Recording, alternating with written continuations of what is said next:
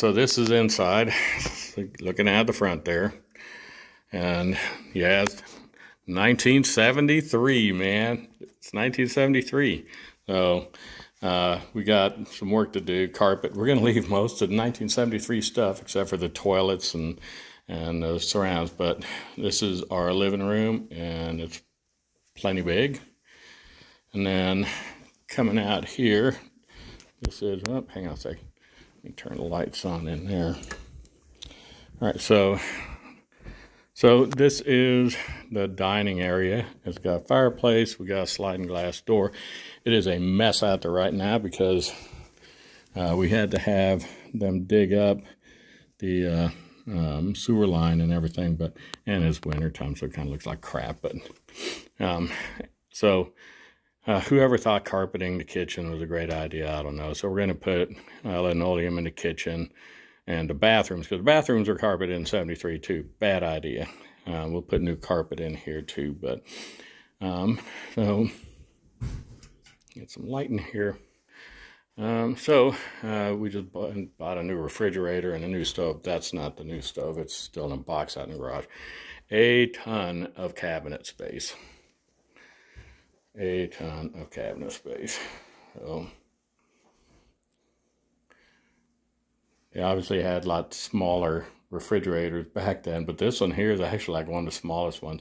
We decided to do this because it's either that or we'd end up having to remodel the cabinets, and they really didn't want to. And we've got a really big chest freezer that'll go down in the basement, and we're taking our big 21 cubic foot refrigerator freezer with us, and that's going out in the garage. So there's no reason to have a big one in here.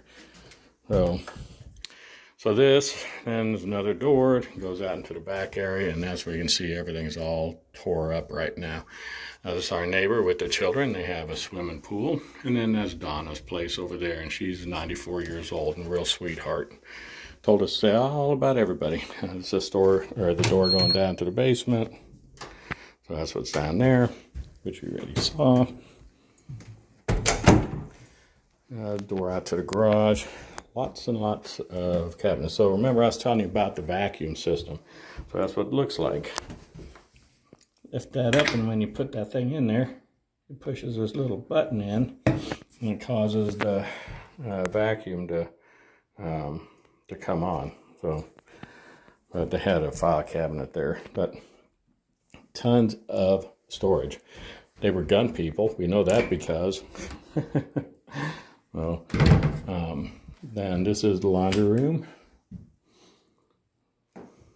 So gas heat, gas stove, gas water heater. Lots and lots of cabinets and lots of bathrooms. So we have 3 bathrooms, which is going to be like fantastic. So this one is the avocado green, 1973.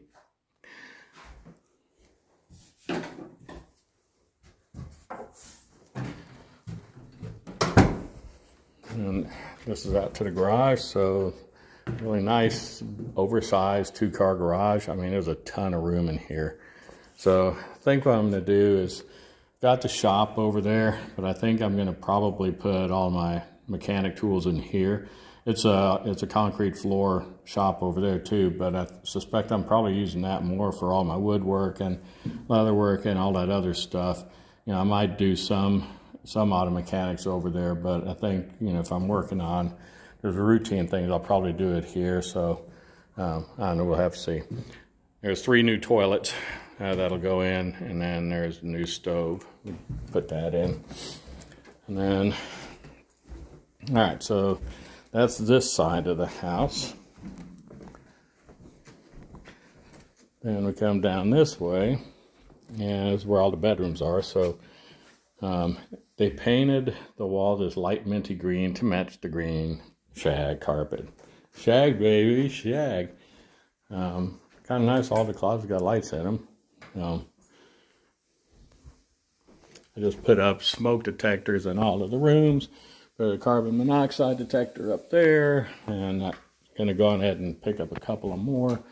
So this one here is the yellow, whatever, I can't remember what they call it. It's not avocado. It's not burnt orange. It's whatever the other yellowish color was. Almond, I think, is what they call this.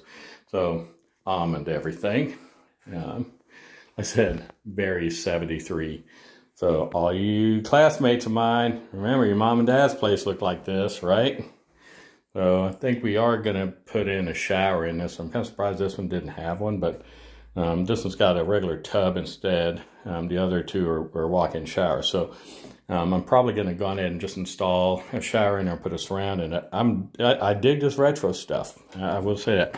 The only one I don't dig on is bathroom number 3. So this has a, it also has, you know, linen closet here. This is bedroom number 2, and this has a kind of a brownish colored deep shag, and the walls kind of have that hue to it. Whoever was here was into whatever festive, like garland thing that stuff is. But again, in their closets, all have lights in it. They even left us an exercise thing. I sit there and pedal away.